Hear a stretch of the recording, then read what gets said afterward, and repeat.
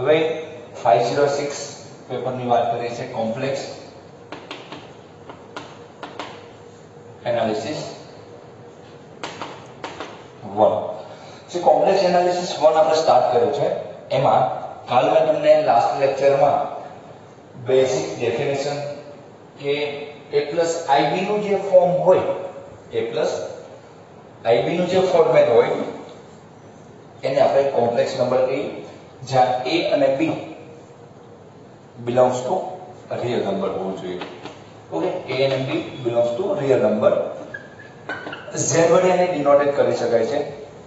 z is equal to a plus ib or z is equal to x plus iy, where x and y, a and b belongs to શું આવશે તમારું? belongs to આવશે real number. Okay, તો z છે એ Latin શબ્દ છે જેનો ઉપયોગ કરે, એનો ઉપયોગ મોસ્ટ ઓફલી એડિશન માટે થતો હોય છે. કોન્જુગેટ ફંક્શનની વાત કરીએ તો કોન્જુગેટ કોમ્પ્લેક્સ નંબર શું કહેવાય? તો conjugate z bar is equal to a minus ib, means કે પ્લસ હોય તો શું કરી નાખવાનું છે? માઇનસ કરી નાખવાનું છે. ઓકે, તો એ વસ્તુ આપણે શીખી ગયા છે. ઓકે, પછી આપણે ઇન્વર્સની વાત કરી હતી z પ્રાઇમ અથવા z માઇનસ 1 આપણે આ રીતના પણ ડિનોટ કરી શકાય છે.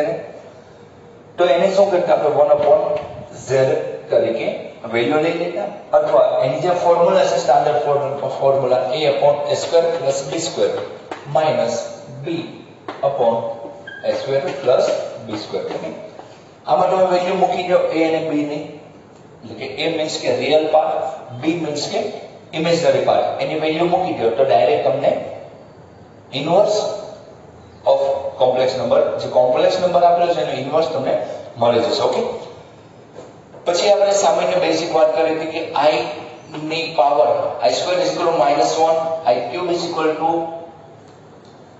-i એન્ડ i ની 4 ઘાત બરાબર શું થાય છે? 1.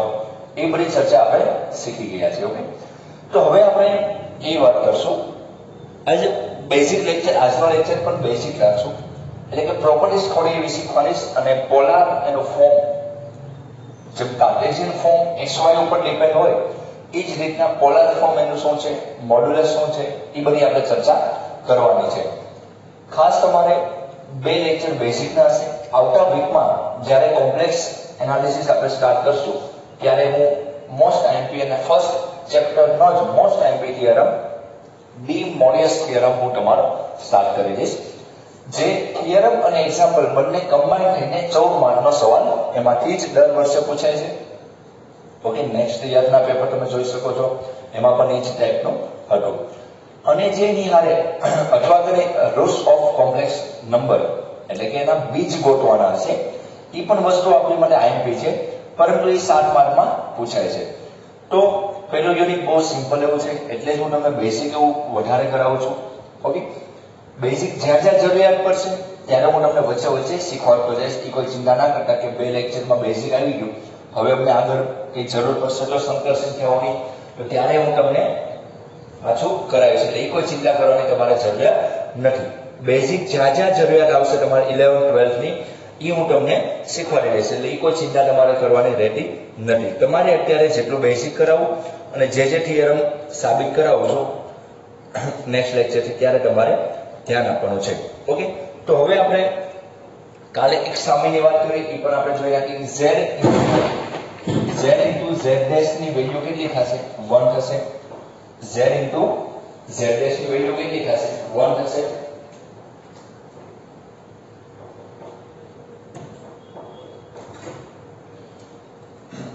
z into z dash આ જે ઘટક છે એનું રેસિપ્રોકલ અને એનું મલ્ટીપ્લિકેશન શું થવાનું છે? 1 થવાનું છે. ઓકે, તો આ બેઝિક વસ્તુ થઈ ગઈ. હવે આપણે આની પ્રોપર્ટીઝ મેળવવાની છે. પ્રોપર્ટીઝ બધી સાબિત કરવાની જરૂરિયાત નથી. પ્રોપર્ટીઝ બહુ સિમ્પલ હોય અને તમે 11th માં શીખીને આવેલા છો, એ જ પ્રોપર્ટીની વાત કરવાની છે. એની પહેલા આપણે વાત કરીએ મોડ્યુલસ ફંક્શનની.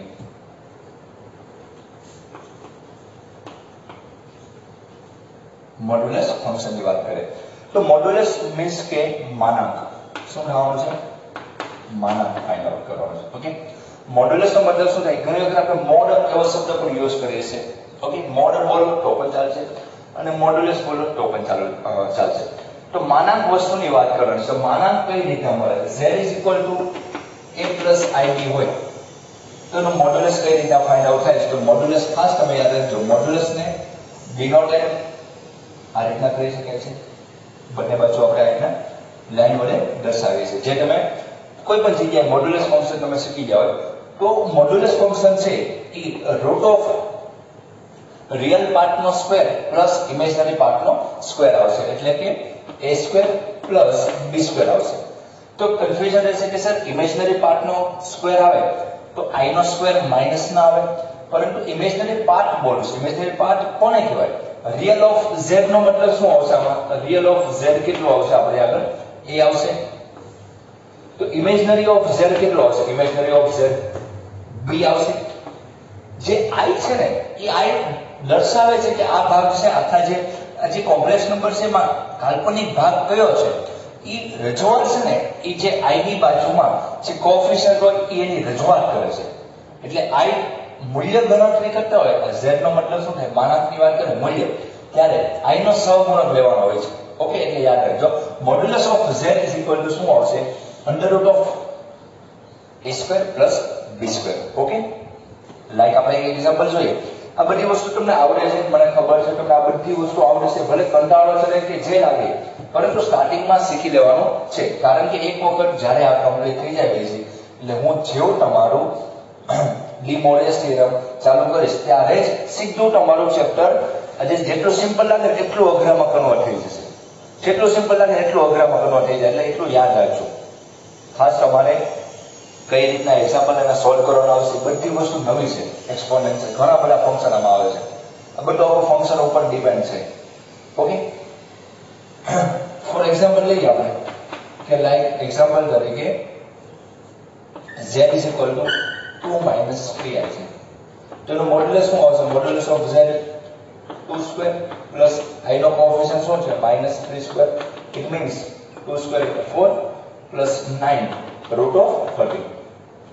ઓકે, એટલે રૂટમાં કેટલી આવશે? ને ભાઈ 10 આવશે. ઓકે, મોડ્યુલસ ઓફ z આ રીતે ફાઇન્ડ આઉટ કરી શકાય છે. તો z = a + ib. તો z બાર કેટલું હશે ભાઈ? a - ib હશે. તો z બાર નું મોડ્યુલસ ફાઇન્ડ આઉટ કરીએ તો modulus of z bar it means real પાર્ટનો square plus imaginary પાર્ટનો square. Imaginary part અહીં શું આપેલો છે? -b થાય. i નો સહગુણક શું છે? -b, પરંતુ એનો સ્ક્વેર શું થઈ જવાનો? પ્લસ થઈ જવાનો. ઓકે,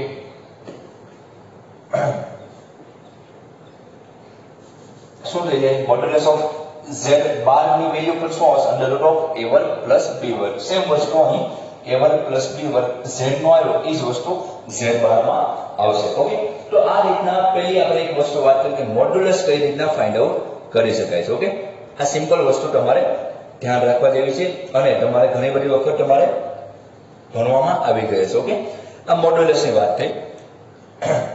હવે આપણે આની પછીનો ટોપિક લઈએ, એને કઈ રીતના સોલ્વ કરી શકાય જોઈએ આપણે.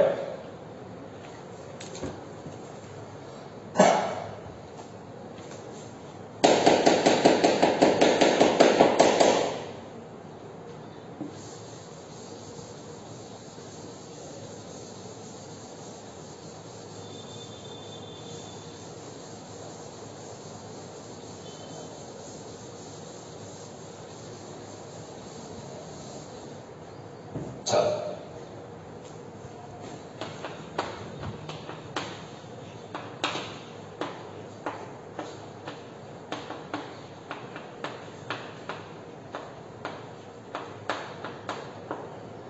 Properties of complex number.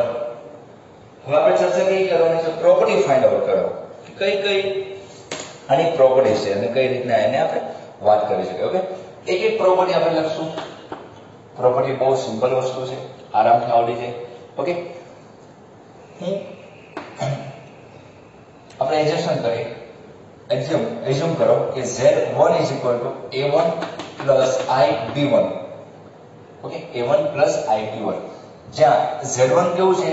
Belongs to શું હશે? Complex number. z1 છે શું બિલોંગ કેમાં કરે છે? કોમ્પ્લેક્સ નંબરમાં. ઓકે, એટલે આપણે કોમ્પ્લેક્સ ની ચર્ચા થાય છે. અને like Z2 is equal to A2 plus I B2. Z1, Z2 is belongs to complex number. Okay? It belongs to complex number. જેમ રિયલ નંબર છે, નેચરલ નંબર છે, રેશનલ નંબર છે, ઇરેશનલ નંબર છે, એ જ રીતના હવે આપણે કયો એક નવો આપણે સેટ લઈએ છીએ, કોમ્પ્લેક્સ નંબરનો એક સેટ લઈએ છીએ અને અહીં આપણે નંબર સિસ્ટમમાં એક હવે આપણે એડ કરી દેશું. આપણે અત્યાર સુધી આપણે જેટલા નંબર સિસ્ટમ ખબર હોય કે ભાઈ નેચરલ નંબર હોય, હોલ નંબર હોય, ઘણા બધા નંબર આપણે યાદ રાખતા હોય, એ જ રીતના હવે આપણે એમાં એડ શું કરી શકાય, કોમ્પ્લેક્સ નંબર. તો બહુ સિમ્પલ રીતના આના સરવાળા બાદબાકી થતા હોય છે. ઓકે, લિનિયર મેથડ છે. Z1 plus Z2 કીધું હોય તો A1 plus I B1 plus A2 I plus B2. આપણે આને લાઈનમાં લખી નાખીએ તો બહુ સિમ્પલ. આવું બધું તમને આવડે છે તો કે સર આવું શા માટે શીખવાડો છો, પરંતુ એક બે લેક્ચર અથવા ઇન કેસ કોઈ સ્ટુડન્ટને 11th માં આ વસ્તુ આવી ગઈ છે અને અત્યારે ભૂલાઈ ગયું હોય તો ફરી વખત રિવિઝન થઈ જાય, એની માટે જ આ વસ્તુ છે. બાકી કોઈ ચિંતા નથી કરવાની. આવડતી હશે તો ફટાફટ એકવાર લેક્ચર જોઈ નાખો, યાદ કરી નાખો, તાજુબાજુ કરી નાખો, પછી આપણે જેવું ચેપ્ટર અંદરનું ડિટેલ ચાલુ કરશું ત્યારે લડી દેવાનું છે.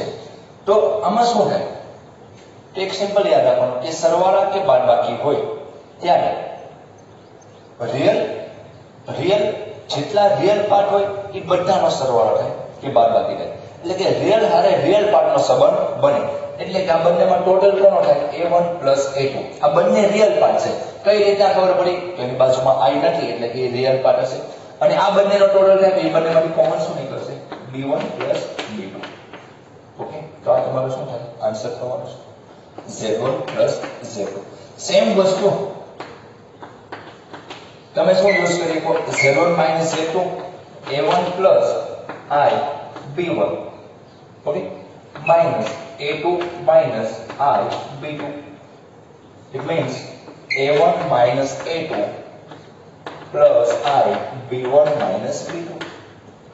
એટલે કે સરવાળા બાદબાકીની જ્યારે વાત કરતા હોઈએ ત્યારે ડાયરેક્ટ સરવાળો અને ડાયરેક્ટ બાદબાકી કરી શકાય છે, પરંતુ કઈ રીતના, તો રિયલ પાર્ટ હારે રિયલ પાર્ટનો ટોટલ થાય અને ઇમેજનરી પાર્ટ હારે ઇમેજનરી પાર્ટનો ટોટલ કે સબટ્રેક્શન કરવાનું હોય છે. ઓકે, એટલી વસ્તુ ખ્યાલ આવી ગઈ. સિમ્પલ વસ્તુ છે, કોઈ ચિંતા નહીં કરવાની. આ બધું આવડે છે એ આપણે ફરી વખત રિવાઇઝ કરીએ છીએ. ચાલો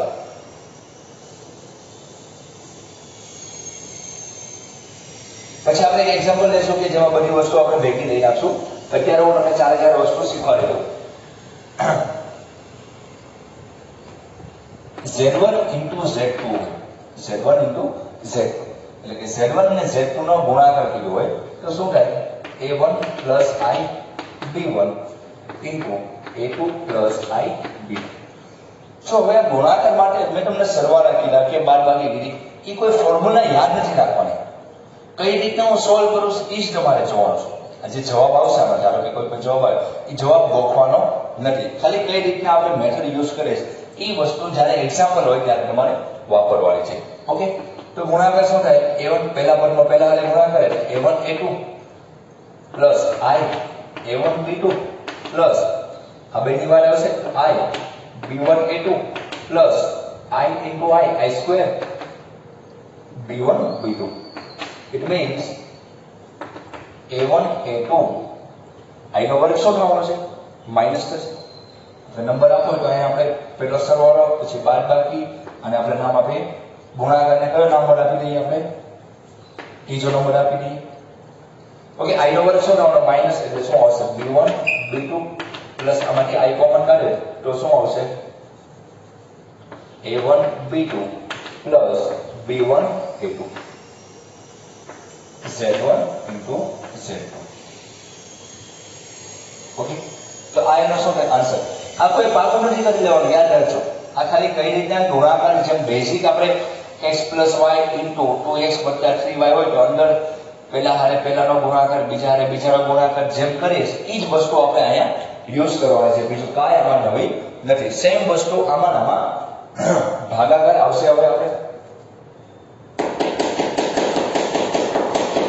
સેમ વસ્તુ આપણે શું લેશું, આ બંનેનો ભાગાકાર લેશું. ઓકે, કોઈ પાકું નથી કરવાનું. આ ન લખો બુકમાં તો પણ ચાલશે, પરંતુ જો તમે એક સારી બુક બનાવતા હો અને કાલ સવારે તમારે મેથ્સની ફિલ્ડમાં જ આગળ વધવું હોય તો આવી બેઝિક વસ્તુ બધી લખી લો તો કાલ સવારે તમે ટીચર બનો તો તમારે એક્સપ્લેન કરવું હોય ત્યારે બેઝિક વસ્તુ પછી ગોઠવાનું જ આવી પડે. કારણ કે એક્સપ્લેન માટે સૌપ્રથમ છોકરાઓને બેઝિક ક્લિયર હોય તો જ તમે ટોપિક ઉપર જઈ શકો છો. ઓકે, એટલે ખાસ તમે એવી જરૂરિયાત પડે તો એક બુક બનાવો જેથી ખ્યાલ રહે. મેં પણ મારા શિક્ષકોની એક બુક બનાવી છે અને કઈ રીતના એ એક્સપ્લેન કરતા હશે એ વસ્તુને મેં નોટિસ કરી હોય. ઓકે, તો Z1 Z2 નું ડિવિઝન ની વાત કરીએ A1 plus I B1 by A2 plus I B2. તો જ્યારે અંશ અને છેદમાં એટલે કે ન્યુમેરેટર અને ડિનોમિનેટરમાં I ની વસ્તુ આવતી હોય એટલે કે ડિનોમિનેટરમાં I આવે તો રૂલ્સ મુજબ એની ઓપોઝિટ સાઇન વડે અંશ અને છેદ એટલે કે ન્યુમેરેટર અને ડિનોમિનેટરને મલ્ટીપ્લિકેશન કરવાનું હોય. એટલે કે આપણે આમ કરશું A1 plus I B1 into A2 minus I B2. કેમ? આનો જે પ્લસ સાઇન હતો એને ઓપોઝિટ સાઇન વડે ગુણાકાર કર્યો તો અહીં સેમ વસ્તુ અહીં કરવું પડશે A2 plus I B2 A2 minus I B2. Okay, ચાલો હવે આના બધાનો મલ્ટીપ્લિકેશન શું થશે ગુણાકાર A1 into A2 આવશે A1 into A2 A1 into એટલે કે minus I A1 B2 I B1 A2 plus I B1 A2 and plus minus minus I square B1 B2 B1 B2. Okay, ડિનોમિનેટરમાં શું આવશે x plus y x minus y. It means A2 square minus I square B2 square. Okay, સારું રૂપ આપે Z1 by Z2 is equal to A1 A2 I નો વર્ગ minus 1 minus minus plus B1 B2 minus આમાંથી I common કાઢી દે. Okay, minus common કાઢો તો પણ ચાલે અને પ્લસ કોમન કાઢશો તો ધારો કે આપણે પ્લસ I કોમન કાઢીએ તો શું થાય B1 A2 minus A2 B2. કોઈ જગ્યાએ ભૂલ નથી ફરી બધું એને A1 A2 A1 B2 છે. અહીં શું આવશે A1 મને લાગ્યું છે કારણ કે શું આવશે A1 B2. ઓકે, પછી આવશે B1 A2 and B1 B2.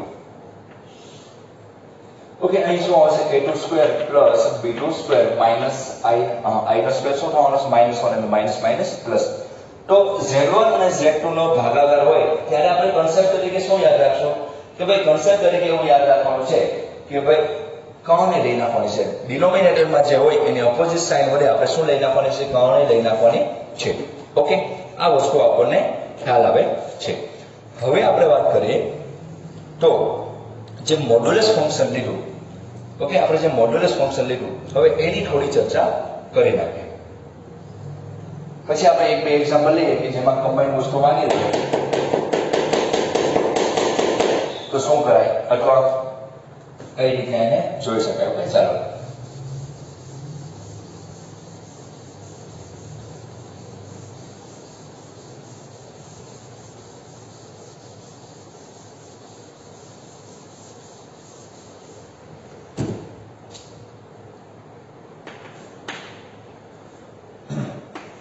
Z1 બરાબર શું લીધું આપણે A1 plus I B1 and Z2 બરાબર A2 plus I B2.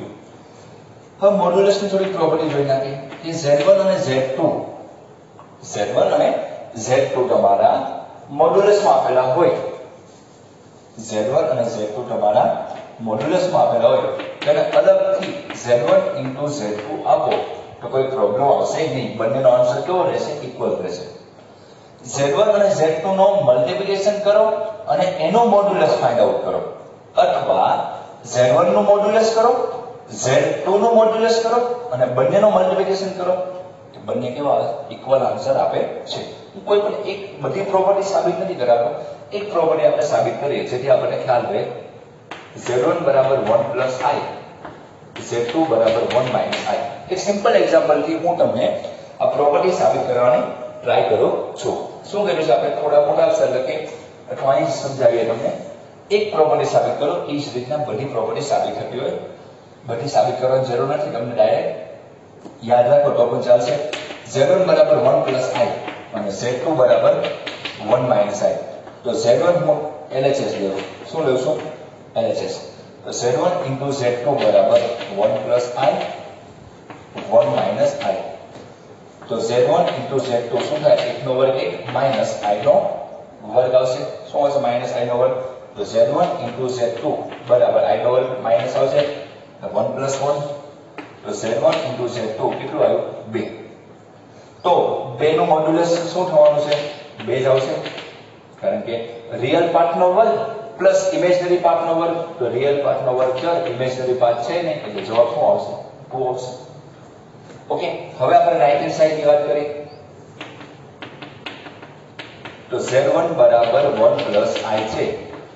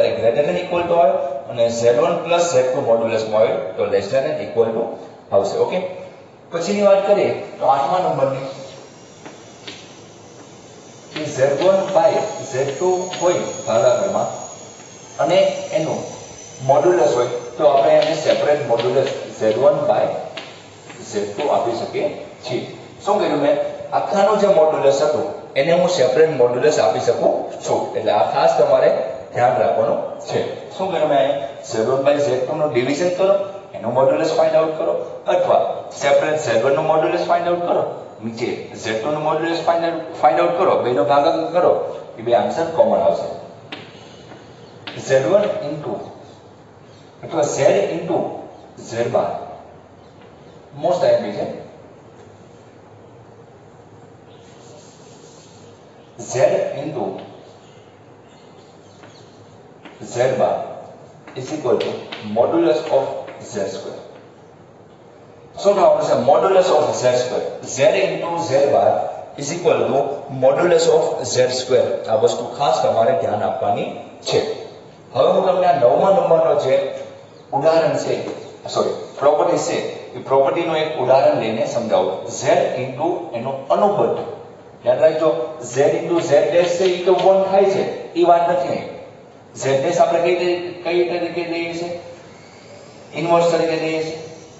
z બાર એટલે હું કોન્જુગેટ મીન્સ કે અનુબદ્ધ સંખ્યા છે, તો એ બેનો ગુણાકાર એ તમારા મોડ્યુલસ z ના સ્ક્વેર બરાબર હોય છે. એટલે ખાસ તમારે હવે આપણે એ પ્રોપર્ટી જોઈએ કે એ પ્રોપર્ટી કઈ રીતના સોલ્વ થાય છે. ચાલો,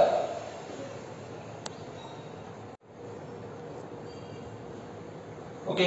હવે જે આપણે z ઇન્ટુ જે આપણે વાત કરી કે z into z bar is equal to modulus of z no square, આ પ્રોપર્ટી આપણે જોઈએ. એક્ઝામ્પલ તરીકે આપણે z is equal to 2 plus i. નાના એક્ઝામ્પલ લઈશું, ઓકે, જેથી શું થાય ઇઝીલી આપણે પ્રૂવ થઈ જાય અને આપણે બીજા ટોપિક ઉપર જઈ શકીએ. તો z આ હોય તો એનું કોન્જુગેટ શું થવાનું છે? 2 માઇનસ i થવાનું છે. તો લેફ્ટ હેન્ડ સાઈડ ની વાત કરીએ આપણે તો z into z બાર મીન્સ કે 2 plus i into 2 minus i means કે 4 minus i square, એટલે કે 4 plus 1 is equal to 5. i square ની વેલ્યુ શું થાય?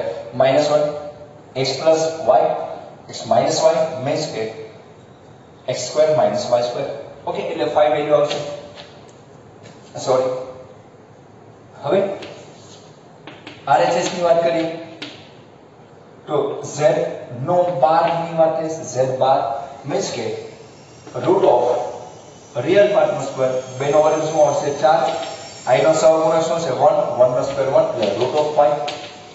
તો z બાર નો સ્ક્વેર, ઓકે, મોડ્યુલસ z છે એનો સ્ક્વેર શું આવશે? રૂટ 5 નો સ્ક્વેર મીન્સ કે 5 આવશે. તો left hand side and right hand side કેવી આવે છે? ઇક્વલ આવે છે. તો આપણે કહી શકીએ કે ભાઈ આ વસ્તુ માટે પણ આ કેવું છે? સાચું પડે છે. હવે એની પછીની વાત કરીએ કે ભાઈ નવી પ્રોપર્ટી જોઈએ જે 12 ના સ્વરૂપે આપેલી હોય. મીન્સ કે જો હું તમને કઈ રીતના કહેવા માંગુ છું ખાસ ધ્યાન રાખજો. અહીં આપેલા સમજાઈ ગયું તમને. z into z બાર બરાબર z square.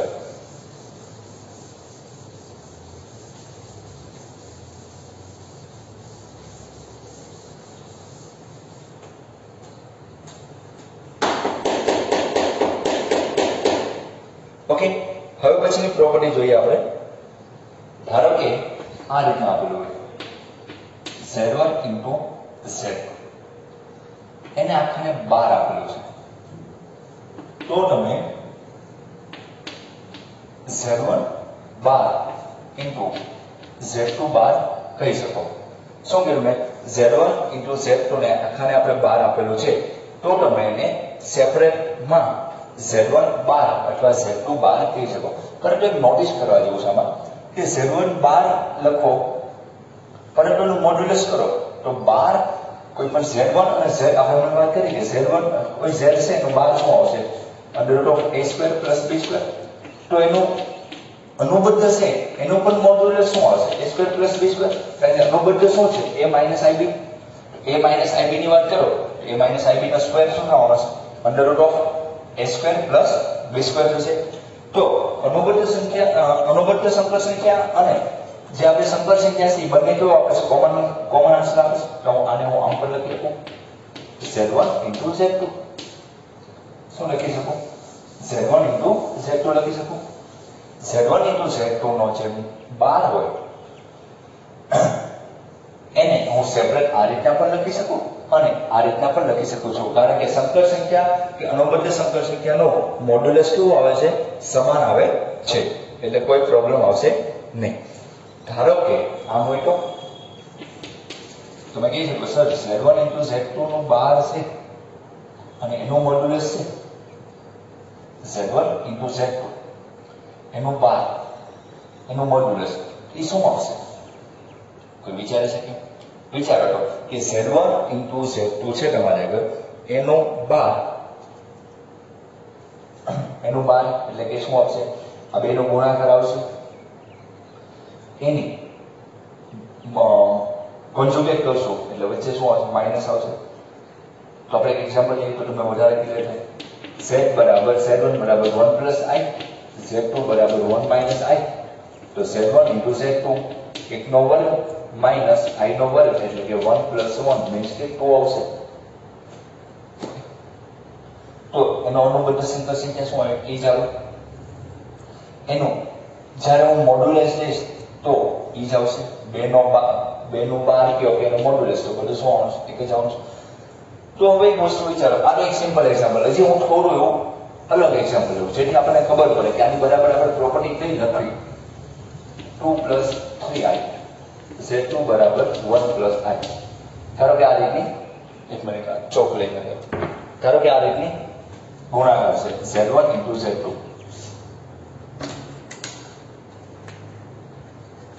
Okay, z1 into z2. તો બંનેનો ગુણાકાર કરીએ 2 plus 3i 1 plus i means કે 2 1 2 plus 2i plus 3i plus 3i square. It means 2 plus 5i આવશે. તો અમને 2 5, અહીં i નો વર્ગ માઇનસ એટલે -3 આવશે એટલે કે -1 પ્લસ 5i આવશે. -1 પ્લસ શું આવશે? 5i આવશે. સમજાય તમને? હવે તમારે એનું શું કરવાનું છે વિચારો તો. હવે તમારે એનું શું કરવાનું છે?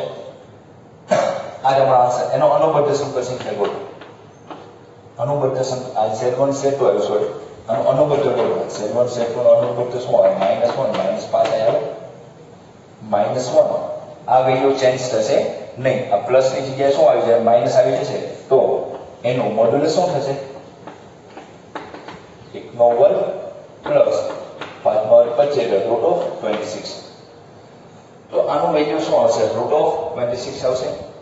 તો હવે તમે વિચારો, તો આની બરાબર આપણે શું લખી શકીએ? તો આની બરાબર તમે એમ લખી શકો કે જો આનો અનુબદ્ધ કર્યું અને એનું મોડ્યુલસ કર્યું તો √26 આવ્યું. હું ડાયરેક્ટ આનું અનુબદ્ધ કરું તો મીન્સ કે આનું મોડ્યુલસ કરું તો શું આવવાનું છે? 1 પ્લસ 25 એટલે કે 26 જ આવવાનું, સોરી 26 જ આવવાનું છે. ઇટ મીન્સ આની બરાબર તમે શું લખી શકો છો? આની બરાબર તમે લખી શકશો z1 ઇન્ટુ z2 નું મોડ્યુલસ. એ તો આપણે હમણાં જોયું કે ભાઈ z નું મોડ્યુલસ કે z12 નું મોડ્યુલસ સમાન છે.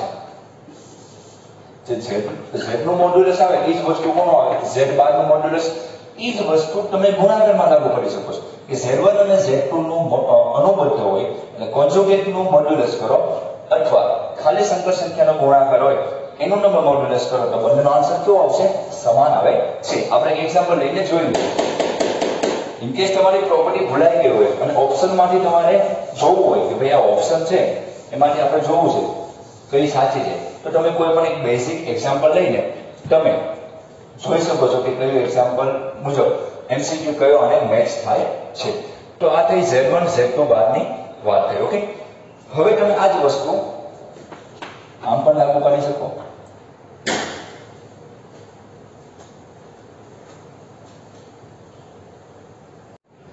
ઓકે, હવે આપણે આમ લખી શકીશું.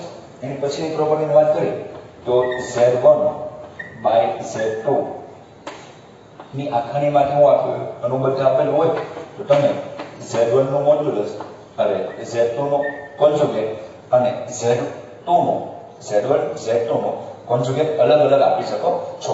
જે કમ્બાઇન્ડ કોન્જુગેટ આપેલું હોય તો તમે એને સેપરેટ આપીને કોન્જુગેટ કરી શકો છો. સેમ વસ્તુ તમે આમાં પણ લાગુ પાડી શકો. z1 પ્લસ z2 નું અનુબદ્ધ સંકર સંખ્યા આપેલી હોય તો z1 નું અનુબદ્ધ અને z2 નું અનુબદ્ધ સેપરેટ ટોટલ કરો તો કોઈ પ્રોબ્લેમ આવશે નહીં. તો આ રીતના આપણે આ પ્રોપર્ટી હતી. જો આના સિવાયની હજી ઘણી બધી પ્રોપર્ટી ઇન કેસ બાકી હોય તો જેમ જેમ જરૂરિયાત પડશે એમ એમ હું તમને આની પ્રોપર્ટી શીખવાડતો જઈશ. ખાસ અમે શું કર્યું, મોડ્યુલસ અને કોન્જુગેટને કમ્બાઈન કરીને પ્રોપર્ટી બનાવેલી છે. અહીં કેવું હતું, z1 z2 નું મલ્ટિપ્લિકેશન એનું કોન્જુગેટ અને એનો મોડ્યુલસ સેમ વસ્તુ તમે સેપરેટ આપી શકો અને z1 નો કોન્જુગેટ નું મોડ્યુલસ હોય ને એ સેમ વસ્તુ E ની જ આપે. ઓકે, કોન્જુગેટ હોય કે એમ ન હોય, બંનેનો જવાબ કયો આવે? કોમન આવે.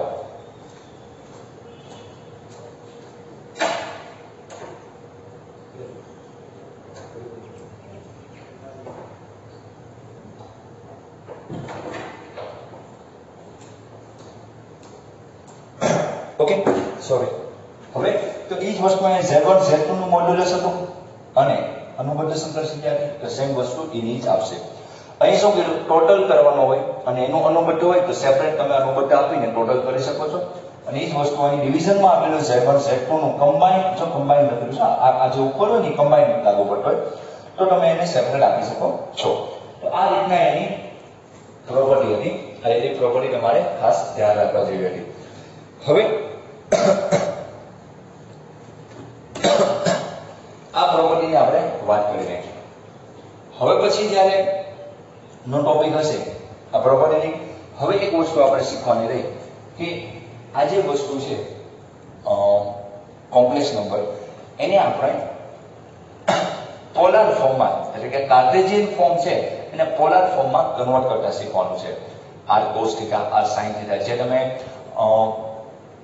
આની પહેલા બેઝિક તમારે 11th માં આવેલું હોય જેને આર્ગ્યુમેન્ટ લેવાની કહેવાય. શું કહેવાય? આર્ગ્યુમેન્ટ. એ બધી વસ્તુની આપણે એની ઉપરથી આર્ગન નામનો સાયન્ટિસ્ટ થઈ ગયો એટલે ગણિતશાસ્ત્રી, એ આ બધી વસ્તુની રજૂઆત ડ્રોઈંગ કર્યો એટલે રજૂઆત છે ને કાર્ટેશિયન ફોર્મમાં દર્શાવી હતી. એની ઉપરથી આર્ગન આકૃતિઓ, તમે એવો શબ્દ યુઝ કર્યો છે, તમારે શીખવાની આવશે. ઓકે, એની ઉપરથી આર્ગ્યુમેન્ટ, એંગલ કયો લેવાનો, એંગલમાં પણ અમુક ટોપિક શીખવા જેવા છે કે એંગલ છે એ 90 ડિગ્રીથી અપ હોય, 180 થી અપ હોય કે ડાઉન હોય, એ ક્યારે થાય, ક્લોકવાઇઝ કે એન્ટી ક્લોકવાઇઝ, એ તમે 11th માં શીખીને આવેલા છે. પરંતુ એ બધી વસ્તુ આપણે 11th માં સાવ બેઝિક શીખીને આવેલા હોય અને એ ત્યારનો અત્યારે ભૂલાઈ ગયો હોય. એ ખાસ તમારે એંગલ શીખવા પડે. એટલે આ વસ્તુ તમે પોલારમાં કઈ રીતના કન્વર્ટ કરો છો એ ખાસ શીખવાનું છે. કારણ કે આપણે મોસ્ટ ઓફલી એક્ઝામ્પલ પોલારમાં એટલે કે ધ્રુવીય ગ્રામમાં આપણે કન્વર્ટ કરી નાખશું અને પછી આપણે સોલ્વ કરવાના છો. એટલે ખાસ આપણી પ્રોપર્ટી તમે જોઈ લેજો. તો કંઈ હોમવર્કમાં નથી આપતો, તમને લાસ્ટ લેક્ચરમાં જે હોમવર્કમાં આપેલું છે એક એક્ઝામ્પલ એ તમારે સોલ્વ કરીને મને વોટ્સઅપમાં ક્લિક મોકલવાના છે. 2-3 સ્ટુડન્ટના આવી જશે, બાકીના જે બાકી છે એ તમે મોકલાઈ લેજો. ઓકે, હું નેક્સ્ટ લેક્ચરમાં અત્યારે તમે ટોપિક કહી દો એટલે ખાસ તમારે ભૂલ ના પડે. હું તમને પોલાર ફોર્મ શીખવાડીશ અને જો પોલાર ફોર્મમાં એક્ઝામ્પલ લેવા હશે તો આપણે એ લેક્ચર પોલાર ફોર્મ પર બનાવશું. નહીં કરો હું તમારો આઈએમપી ટોપિક જે ડી મોરિયસ થિયરમ છે એ હું તમારો સ્ટાર્ટ કરી દઈશ. ઓકે, એટલે ખાસ આપણી પ્રોપર્ટી જોઈ નાખજો. 2-3 લેક્ચર ભલે બેઝિકમાં છે પરંતુ પછી તમારી ગાડી એક વખત પાટે ચડશે એટલે પછી વાર લાગશે નહીં. ઓકે, તો આ જેટલું શીખી લઈએ. બહુ જાજો લેક્ચર બનાવવો નથી, નાનો એવો લેક્ચર જેથી તમે પણ જોવામાં કંટાળી ના જાઓ અને સમજાય તમને એવી ટ્રાય કરશું. આ જેટલું રાખીએ. Thank you.